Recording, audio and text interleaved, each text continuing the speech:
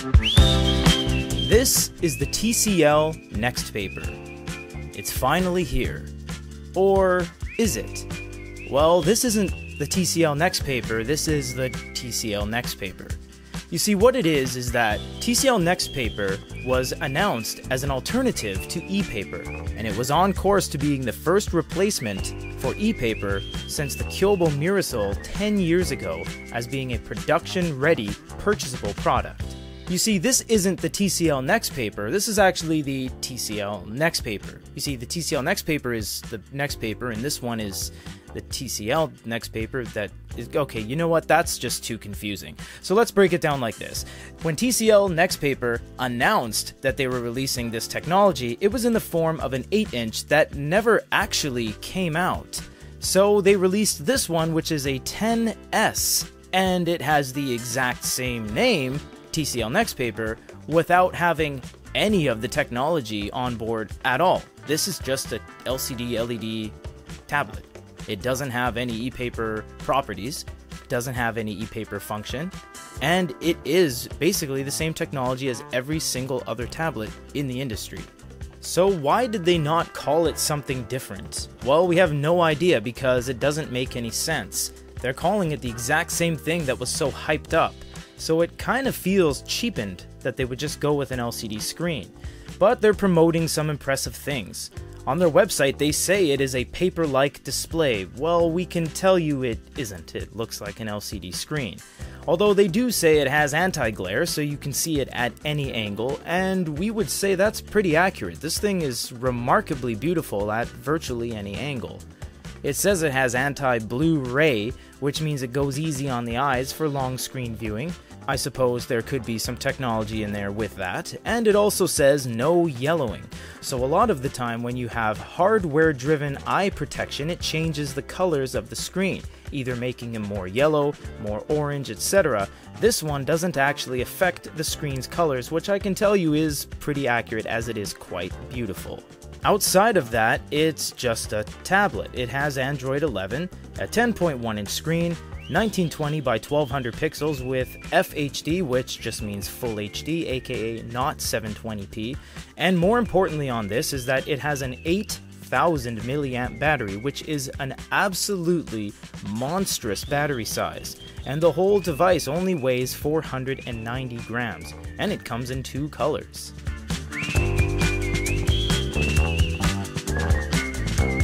Let's check out the stylus pen. In fact, it's not that great of a pen. The pen itself is completely hollow. It doesn't offer that much of a kind of really nice in-your-hand feel. It is triangular, which does help. The tips are not removable, it's just kind of some blunt piece of plastic with an aluminum build, and there's no eraser capabilities or buttons of any kind. It doesn't need charging, but on the screen itself, it doesn't actually offer any sort of paper-like feel, as it's just this kind of hollow piece of aluminum stick that you're scrubbing on a piece of glass. So in terms of writing feel, it's really far off from feeling natural or anything like paper. Furthermore, moving into the device itself, the pen doesn't stick to the side, and it doesn't charge or have any magnetic capabilities whatsoever. Because aluminum is a non-ferrous metal, it's not magnetic, so it doesn't stick anywhere, and there's no magnets kind of even under the aluminum skin with any sort of iron properties. So this is the UI. You can just think of it as the most latest kind of version of Android. You have your drop down up top with your overall brightness setting, and you do have your main screen of apps. You can long press on the middle and do different things like wallpapers, themes, widgets, home settings, etc. If you want to move something around like Google Play, just long press that, move it around to wherever you want, and plop it right down. It is going to be just standard Android because they aren't really doing anything to really make it their own, so it is just everything in the settings, as you can see right here, privacy, accounts, set up your Google account back here, and they do have some display things at the back here. Now, one of the things you saw from the beginning of the video is the overall anti-yellowing. I can tell you that if you have the color temperature all the way up, it will be quite yellow. In fact, it's very yellow. As you turn that down, it's going to become quite blue and white and extreme. So you can kind of find a middle ground, plump it right about there, and away you go. Alternatively, you can turn it off altogether and not have that issue whatsoever.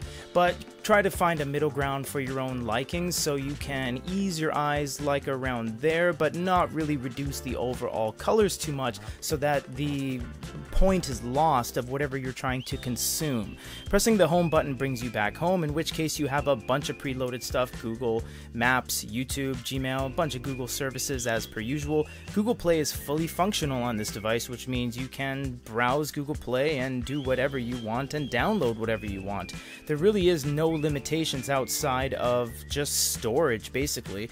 This has all the battery power to last during your kind of high-end games, and it has all the processing power to play basically anything you can potentially think of downloading from Google Play itself.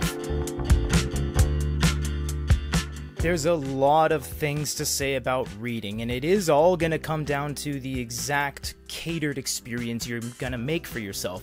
The color temperature on or off, physical page turn animations off or on. I mean, it's really just going to come down to whatever you want it to be. This is typically what it's going to look like. It's just going to be LCD, black on white.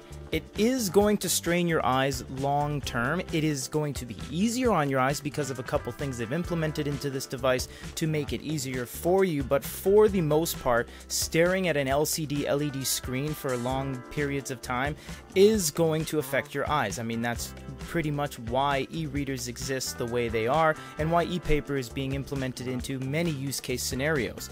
Once you do have your app open, you can do things like color highlights, translations, copies, search the web, and definitions down below. And as you may or may not be aware, the beauty about LCD LED tablets is that it's always ready. You can see how smooth it is compared to e-paper. It's because this is flashing anywhere between 24 to 120 times a second. Your eyes just can't catch it because it's flickering so quickly. So that's really why LCD tablets are always ready and roaring ready to go, because they are. It's always prepared. For a changed state, like a page turn, on an e-paper device, it's going to be noticeable. You'll get flashing, you'll get ghosting. You don't get any of that on an LCD screen, although for the most part, depending on the device, you have to charge it every day. It strains your eyes.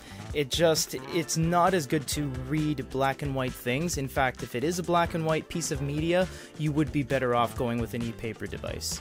However, all of that changes when you get into something with color, like a PDF. This is our benchmark PDF, and you will see that for today, it looks a little bit different.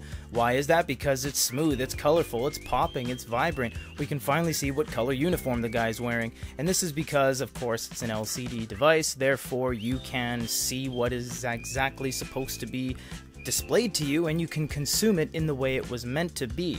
Again, you're going to have drawbacks like battery consumption, eye strain, all that kind of stuff, but for the most part, color, you can't go wrong on a device like this. I mean, it's current, it's fast, it has the processing power, it has the RAM. You're not going to have any issues displaying what you want. Pinch and zoom issues are a thing of the past. You can change the orientation by just rotating it like this and completely change the outlook of your device.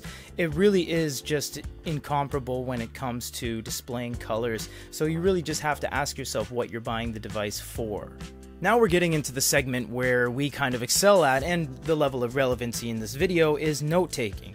To be completely honest, on an LCD LED screen, the biggest thing is latency, which means how fast something is, and this isn't that fast. We have seen ebook readers and e-notes that are significantly faster than this. In fact, this is kind of on the slower end. You can see it doesn't really match where my line is at any given time, and there's no pressure sensitivity because this has no Wacom capabilities or even active capacitive to the point where it even allows you to do 4,000 levels of pressure sensitivity. So in that regard, it's actually a little bit underperforming.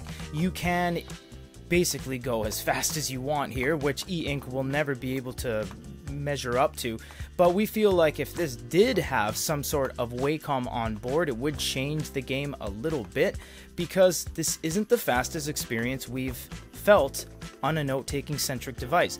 Is this a note-taking centric device? Yes and no. Is it an eNote? Not really, but they give you a dedicated stylus. This was in the box, it says TCL, and it's for this unit. Therefore, the expectation is there that you are going to do note-taking on this device. Is it fast? It's okay.